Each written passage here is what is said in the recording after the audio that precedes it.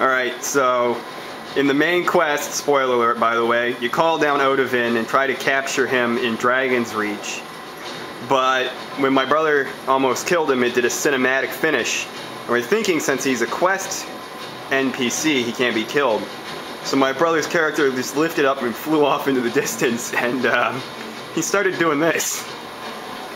We can't do anything. Can't do anything about it. Yeah, it's gone into vanity view now. Yeah, there he is. He's stuck up in the corner there.